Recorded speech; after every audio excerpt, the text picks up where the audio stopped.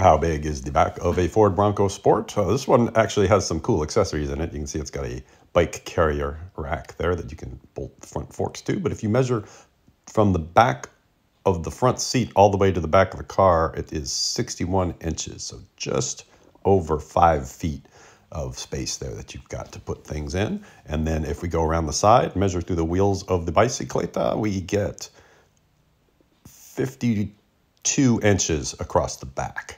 And then if we lay down the front seat and kind of stretch, you could probably take the headrest off of the seat if you really wanted to haul something long in here like a surfboard. And so if we put a measuring tape on that and go all the way from the front of the dashboard, you get 98 inches to the back. And then if you put it up on the dashboard, you could probably get another foot or two out of it.